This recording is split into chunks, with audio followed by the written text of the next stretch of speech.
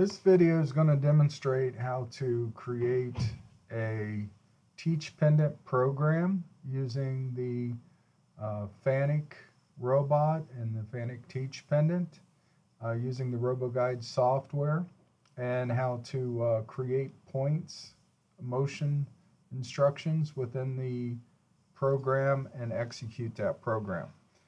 So what we're going to do here is we're going to go to Select.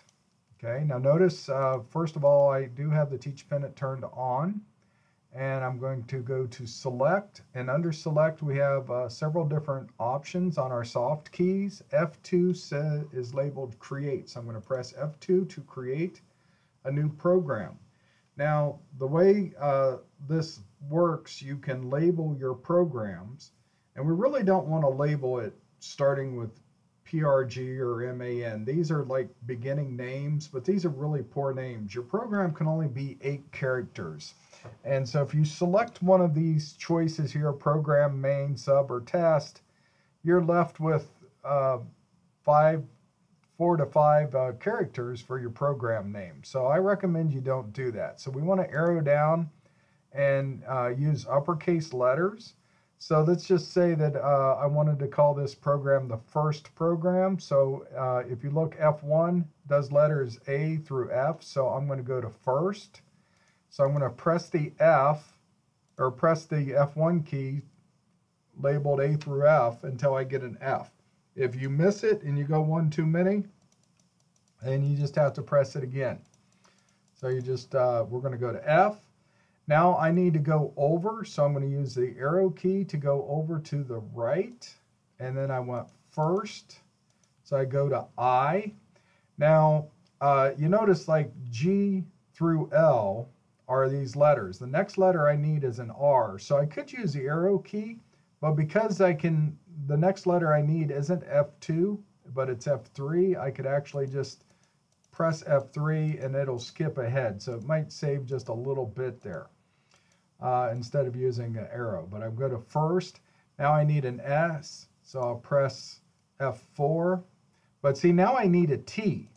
And so if I'm going to call this first, I need to, I'm going to go to first, go to the S, and then I definitely need to use the right arrow key here to go one more and put in a T.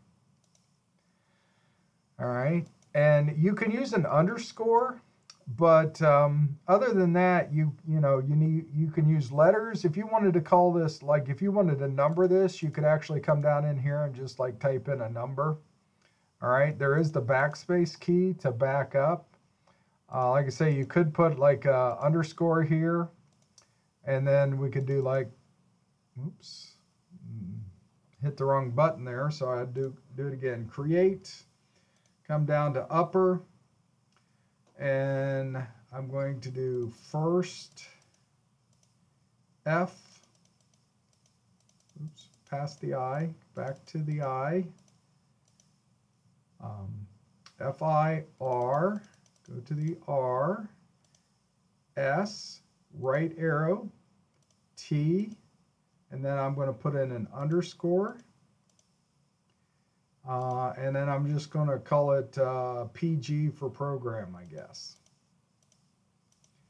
P and then G for program. So not a great name for a program, but just to demonstrate that. And then we can then hit enter and go to end. Okay, now when you get down to the end, you have 2 choices. Number 1, you could just go directly to editing the program and adding in commands or motion instructions, or you can go to details. So I'm going to go over the details here. So I'm going to press F2, and these are the details. So here's your program name. If you decide you want to change your program name, just hit enter, and you can come over here and you can then edit the name of the program. They have hit previous to get out of there if you don't want to save your changes, or hit enter to save your changes if you had made any. The second option here is the subtype, and one of the things you're going to see a lot is this F4 choice. So you select that for choice, and your choices are no special type, which means it's just an ordinary Teach Pendant program, or a macro or a conditional program. So macro programs, the biggest advantage of macro programs is they allow us to tie them to these special predefined user keys we talked about in the Teach Pendant chapter. That these 7 keys from position here, position, IO, status, setup, move, and then tool 1 and tool 2, these 7 keys, we can tie programs to these. And the way we do that is we basically will have to declare them as a macro. There's also a special screen that you can add macros to called the manual functions screen. So if we were to go to menu, I'm not going to do it just a second here, but if we went to menu and selected manual functions, that would be where programs that were declared as macros could also show up. All right, we can add an extra comment. Hit previous to get out of that. We can add a comment to the program to give it more of a description. Now, in comments, we're allowed things like spaces and special characters like commas or semicolons or things like that. So for the program name, again, the program name is limited to 8 characters, and it can have numbers in it, but it really shouldn't start with a number. And it can have an underscore in it, but other than that, it can't have a space. Spaces are special characters, okay? It can't have a percent sign or something like that. Those are all special characters that are not allowed in a program name, but they are valid in comments.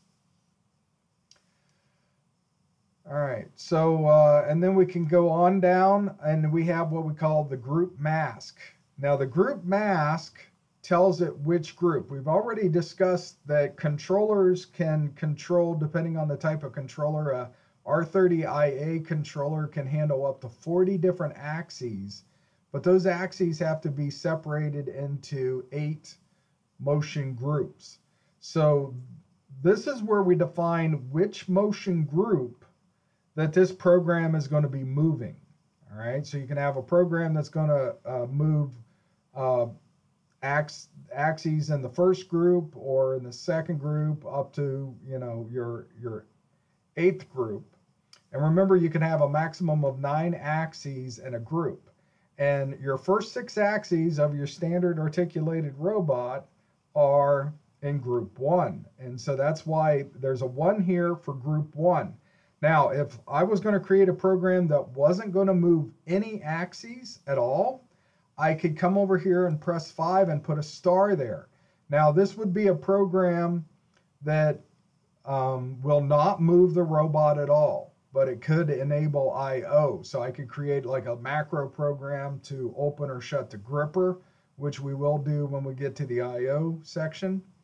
And we don't want it to actually move the robot, but simply activate inputs or outputs. Then we could mark that to a star there, and we could make it a macro, and then we could tie it to tool 1 or tool 2, so when you press this, it would open or shut a gripper or something along those lines, but it wouldn't actually move the robot arm. But if you want the robot arm to move, you must put a 1 here in the group mask. Okay. You can also mark the program as write protected so that you can't make changes to it. Now, obviously, we just created this program, so I definitely want to make changes to it. Otherwise, it's a useless, null program. So I'm not going to turn write protect on. All right. And then we can tell it to ignore pauses under certain conditions. Then it would ignore pause instructions from certain tasks. And the stack size, normally you don't really have to change a stack size, but it's kind of like the base size that the program's going to be. All right, so once you've selected all that, you can press F1 to end, and now you're in the program. Notice up here above the black line there, it says first underscore program. This is telling us this is the program that we're currently in. We're currently on line 0 because there are no lines in the program. All right, but there is always one line in the program, which is the end line. So if you see at the right below the 100%, it says 1/1. And that 1/1 means there's one line, and it's actually counting the end line. All right, so you can see the robot here is sitting above this blue box. And so if the first thing we want to do, though, if we're going to create a program that's going to move the robot, then we should go to instructions. So if you see here by touch up, there's the greater than sign, which means that if we press the next button, we get some different options. And so the very first option we see, F1, is labeled instruction. Now, sometimes I like to think that that means insert. It does not mean insert. If you select this instruction line and you're on a line that already contains an instruction, you will overwrite the current instruction. It will be lost, okay? There is an undo we'll talk about later, but there's only one undo. The INST does not mean insert, it means instruction. And so the first thing I recommend that we do for any program is what we kind of talked about in frames. We want to define what frames this program is going to use at the top of the program. And if our program is going to use multiple frames, then later on we'll have to change that. But it's always a good idea to start your program by setting your frame. So notice the menu options here. 8 means go to the next page. So I'm going to select 8. And you see under 4, it says offset and frames. So I'm going to select 4. And I'm going to choose number 2 and set my user frame. So I'm going to set my user frame. And notice here the choices are to a register value or to a constant. And I'm going to set it just to a constant. So I'm going to say put a constant there. Now I'm going to come in here and I'm going to say use user frame 0, which if you remember from the frames lecture, user frame 0 is the world frame, right? So this is the robot's home world definition of where things are in the world. So for this program here, I'm just going to use the world frame because I don't have any other ones taught currently. And I'm also going to set my tool frame. So now notice the end line is highlighted. So if the end line is highlighted, you're going to be inserting at the end of the program. But if I was to come back up here to the 1 and I was selected something, so let's say I'm going to go back here, I'm going to go 8 to next page, and then I'm going to go to 4 for frames, and now I'm going to choose the U tool num. Notice that it just overwrote what I had, okay? Because again, INST means instruction, but it's going to overwrite any instruction on that line that you're currently on. So I got utool num, and then utool num is going to be 1, but now I got to go back and re-add my user frame. So 4 for frames, and I'm going to go utool num, okay, or uframe num. See 2, uframe num. And I'm going to select that to be a constant. So this is kind of, it defaults to a register value. We haven't talked about registers in very much detail yet, but it defaults to register. So if you just want to force it to a fixed value, you got to arrow down to a constant, hit enter. Now you can punch in that number. So user frame is going to be the world frame, which is user frame 0. The tool frames start counting at 1, so that it's going to be tool frame 1. And you can see I've got my green tool center point here at the tip of my pointer, so that's my tool. So again, it's not 100% required that you start a program with these instructions, but I feel it's a good idea to do so. All right, so now once we do that, I'm going to come back. You see the greater than, I hit next, and I get back to a point. So I'm going to save a point. Now, before I save my point, I'm going to jog the robot to one corner of my cube here. So I'm going to come over here, and I'm going to jog the robot. Now, notice my percentage is 100%. Okay, and this software, it loves to jump up to 100%. So I'm going to just bounce this down so it moves kind of slow. And I'm in world jogging. I'm jogging in the world frame. So I'm going to go -Y. So I'm going to go -Y, and it's jogging pretty fast there. So I'm going to slow it down even more.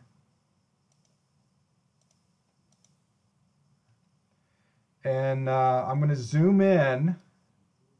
Okay, it definitely helps to kind of zoom in so you can get to that point that you want.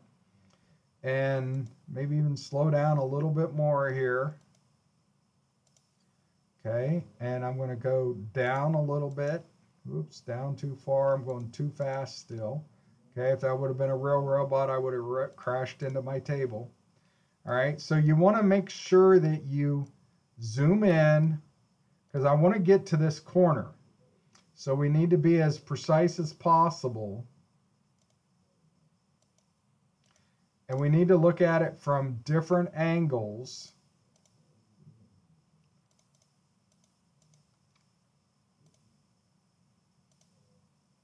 Okay, and we need to look at it from different angles. So see, as I rotate this around, it's like, boy, I thought I was there, but I'm not, okay, when I'm looking at it from a different angle. So make use of your multiple views, and we need to get that in there. Okay, so you might want to, have an X view and a Y view sort of thing going on so that you can see where you're at here. And again, slow it down a little bit if you need to. And so I'm going to jog a little bit of +Y.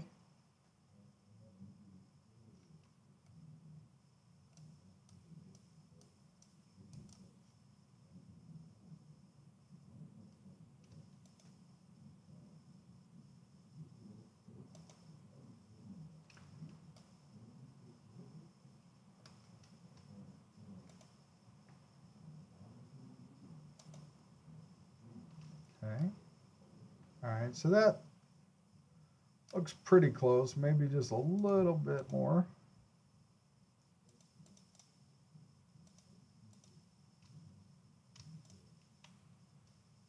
Slow this down.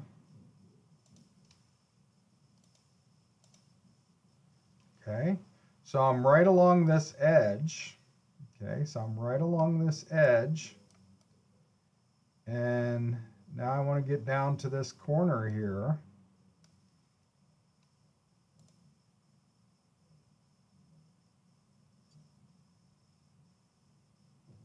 So I'm going to come down to the corner. And then I'm going to go straight down to get right there to the tip.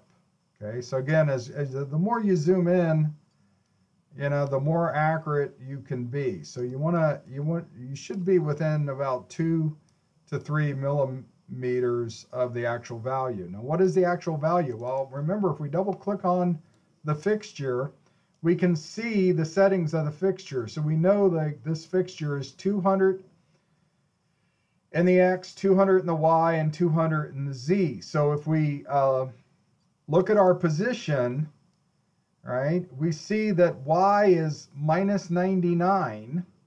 Okay, well, it's 200, but it's dead center, so it's -100 to +100. So I'm only off by about 0.1 millimeter in the Y. Okay, and the X is 400 millimeters out to the center of this thing. So the spot, you see the XYZ in red there, that's to the center. So the X is 400 millimeters to that, from the robot, from the world position of the robot to the center of this block, but the block is 200 millimeters, so subtract 100, half of that, and so we're at 399.9. So again, I'm about 0.1 millimeter in both the X and the Y position there. So I'm very, very close to that corner. So now I'm going to come over here. I'm going to press edit. Remember, pressing edit at any time will take you to the current program that you're working on and editing. And so it takes me there. And now I'm going to press shift and press F1 to record my motion instruction. So I've captured my motion instruction here, which is a joint movement to 0.1. So notice it labels down here in the software, it labels that as 0.1, which is that corner of my box. Okay. And so now I can jog in the X direction. Okay. So I can jog in the X direction. Plus X, and again, you can kind of watch it if you watch your position. So we need to go 200 millimeters, so we're going to go to 500 in the X. And we can increase our speed a little bit. When you start getting close, slow it down.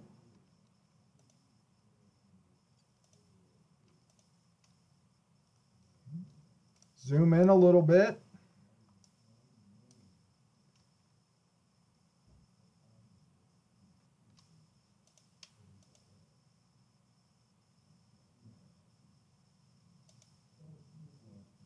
Okay.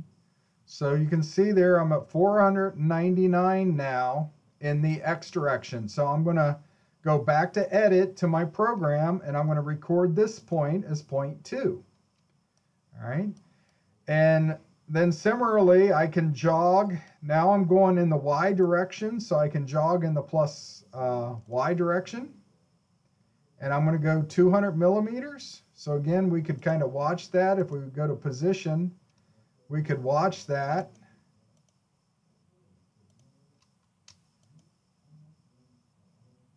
Okay. And, you know, so we were at minus 100. In the Y, and we're going to go to plus 100 in the Y.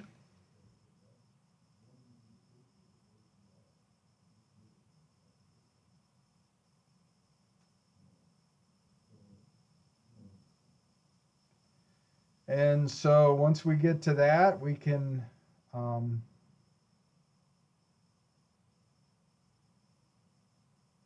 we get to that corner, we're going to record that corner right there. All right, so you see I'm at 100.8. So I'm going to go edit, and I'm going to record that, and that's going to become 0.3. Now, notice the @ symbol. The @ symbol tells you that we are currently at 0.3 in the software. All right, and so now I want to move, right? I've got this box, so it's got 4 corners. And right now I've done, you know, the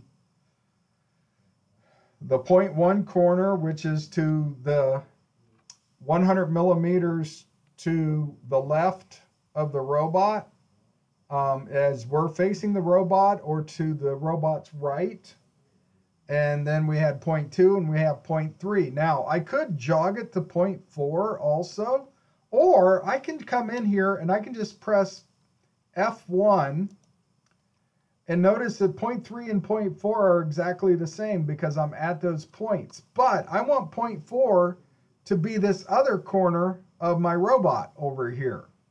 And so what I can do is, because I know the size of my box, I can actually come in here and go to position, and I can force this to be that point. So I know that that point there is 100 in the Y, but in the X, it's 300, right? So I subtract, I'm at 499, I subtract 200, right? And I would be at 299, or technically it really should be 300 exactly. And I can actually just punch in that value, all right?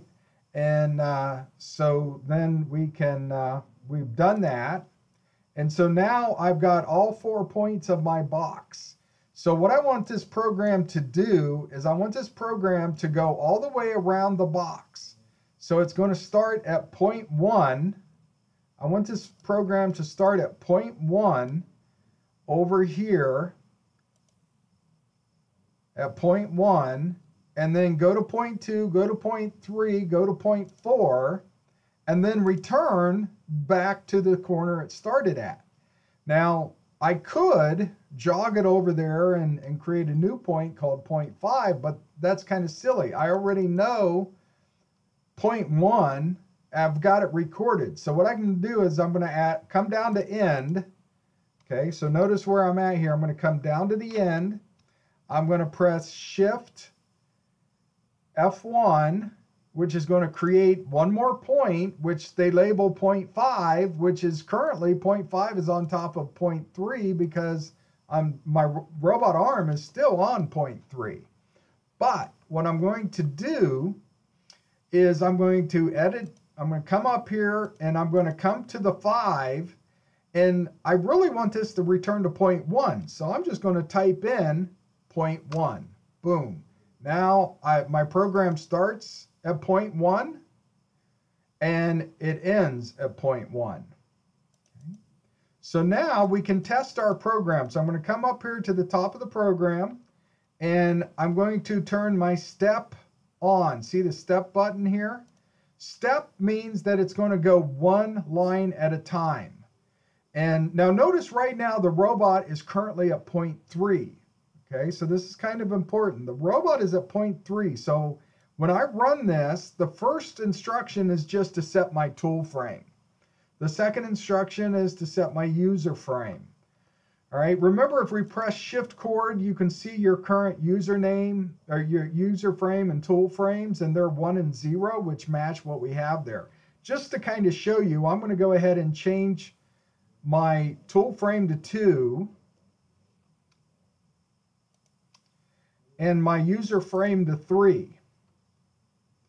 Okay, so now remember if you press Shift Chord, you see tool frame is 2, user frame is 3.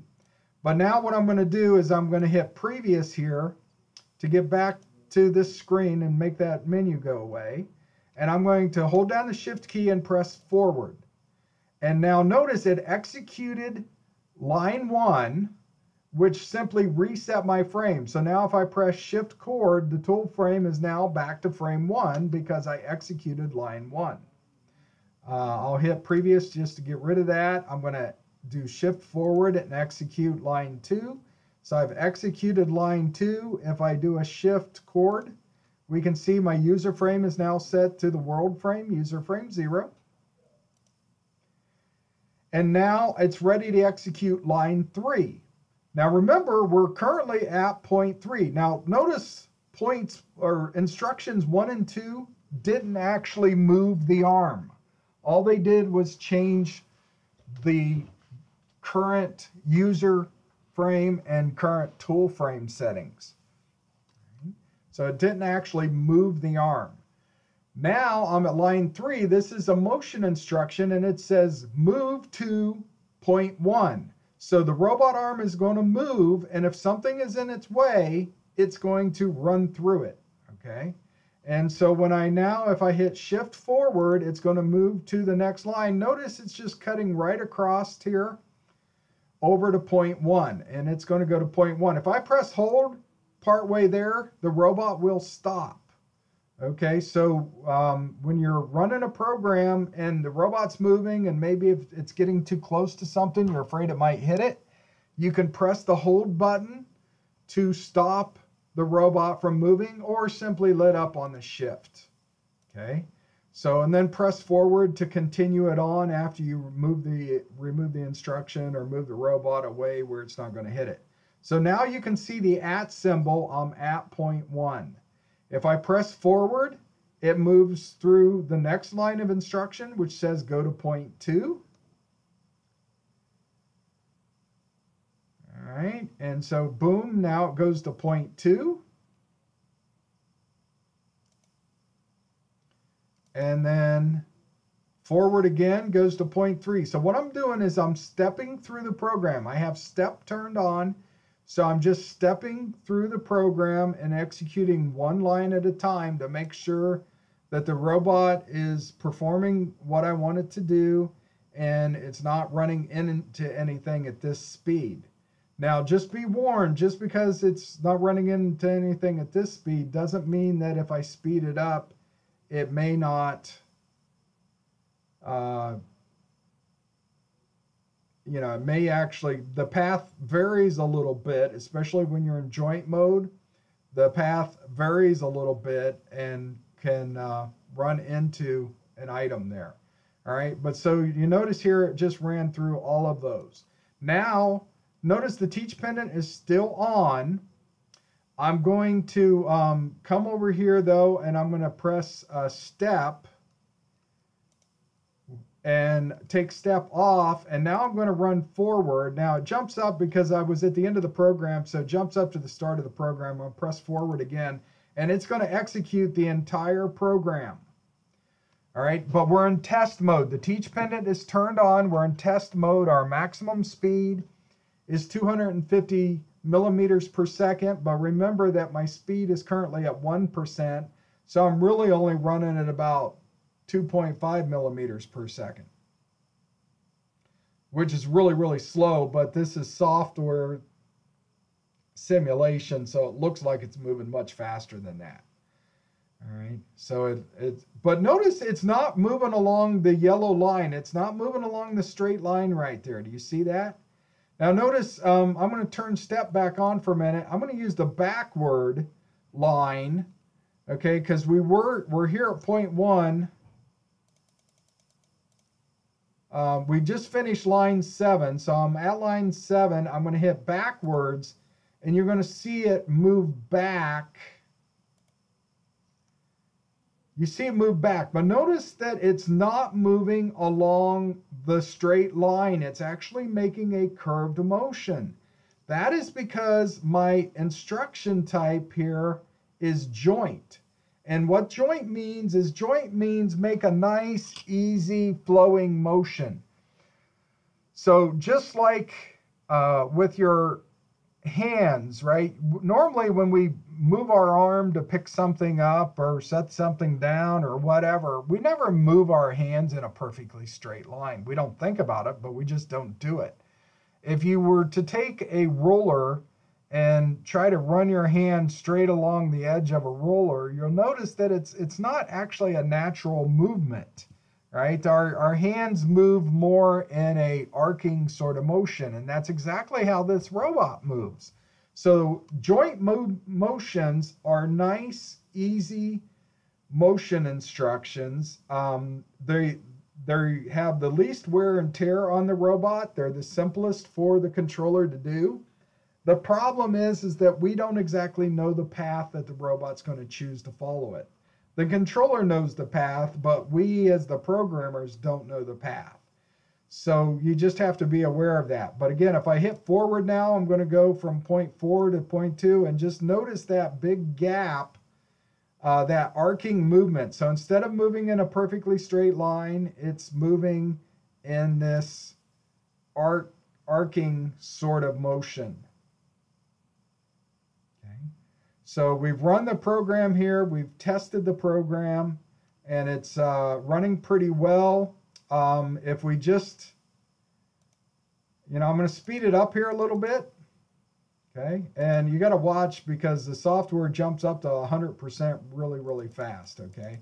I'm going to speed it up to about 20%, and I'm going to hit forward.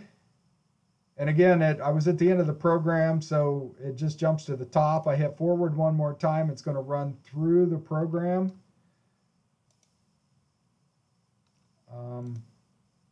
Press shift, and then, oh, I got step turned on. I forgot I turned step back on. I'm going to turn step off now. So the first time you should always run through with step turned on and just move to one line at a time, make sure everything's okay. Then after you've done that, I'm going to slow this down more. I'll slow it down to 5%, I guess. After you've stepped through the program one line at a time and you're comfortable with it, you may have to do it 3 or 4 or 10 times until you're comfortable with it. Then take step off, but you're still in teach mode. The teach pendant is still turned on. And then you take step off, and it'll run through the program with executing each line. Okay. Then after you're comfortable with that, you want to turn the teach pendant off and run it in auto mode. Now, for the software here, you just come up to the play button up here at the top and you press play, and it gives you a little warning message here, but then it'll run it through. Now notice it automatically increased the speed to 100%. Okay, so when it did that, then it increased the speed to 100% because this is auto mode. This is the cycle start button on the controller. It's the green cycle start button on the controller. And actually, I'm going to turn the teach pendant on. You know, remember, technically to run in auto mode, you have to teach the teach pendant off, and then turn the key switch on the controller, and then press the cycle start button. Well, the thing is, in the software, as soon as I press this button, the cycle start button up here, the play button, it's actually going to automatically shut off my teach pendant for me. And it also increases the speed of your robot to 100%, which is kind of dangerous. The real robot will not automatically increase the speed to 100%. It's just whatever speed you set that to. So when you hit, cycle start, that's the speed it'll go to. But this software will automatically turn your teach pendant off and change the speed to 100% when you press this press this cycle start button. So watch it. It's going to go through here, and it just maps through here. And one thing that's kind of nice about the software, it really displays this joint movement. So you can see this trace here is not following a straight line, right? We know the shortest distance between 2 points is a straight line, but that doesn't mean it's the easiest motion to move. The easiest motion is actually more of an arcing motion. All right, now, and when you look at this, it doesn't look more like an arc. It looks more like there's a straight line and another straight line and another straight line. That's just the sketching of the software. In reality, it's a smooth arc sort of movement, which we saw when we were stepping through. Go back and watch that part of the video again. You see it's a smooth arcing motion. It's not moving in a straight line up to this point, straight line to that point. It's just a nice smooth arcing motion. It's just the software is displaying it in jagged lines. Okay, but that's just the trace. That's just trying to show you an idea of the path that the robot took. Okay, and it does that when you run it in auto mode. Now, if you want to get rid of those traces, if we come over here, like you see that trace there showing up. If you come over here, there's something called traces, and if you click on that trace right there, actually it's all the way up here under profile. So if you just come to the profile, and you can delete that entire profile, and it deletes the trace and all the other stuff associated with it. Okay. All right, but that is how you can create a program, test the program, and then run the program in auto mode. Okay, now remember, on the real robot, we would have to manually turn the teach pendant off, open up the door to the controller, turn the key switch. There's the key switch on the controller that says auto or T1, switch it to auto, and then press the cycle start. And the other thing we would have to do is we're going to have, once you turn this from on to off, you're going to get a fault. So on the real robot, you make sure you watch your teach pendant, and you may have to press the reset button a couple of times during that process, because as soon as you turn the teach pendant off, it goes into a fault state. And so then you got to go to the controller, turn the key switch to auto, press the reset button, and press auto start. And every once in a while, there might be a couple other errors or something that occur. And so you may have to look at that, look at the Teach Pendant, look at the message on the Teach Pendant, and correct that error, press the reset button, then press cycle start again. All right, if you press the hold button while it's running in auto mode, the robot will stop.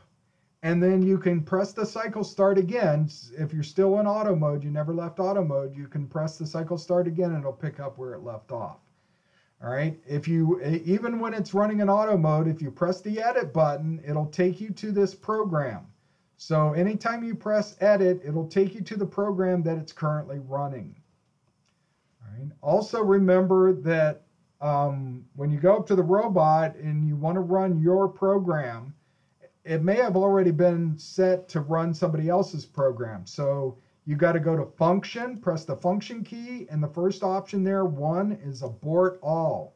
And that will terminate the program that was running so that you can select your own program and run your own program. So don't forget to press function, abort all. You can either, that's the default, so you can either just press enter, or you can press the 1 key. Either way, that'll do the abort all. That'll terminate the program that was running before so that you can select and start running your program. All right, so that'll happen to you a lot, so be aware of that.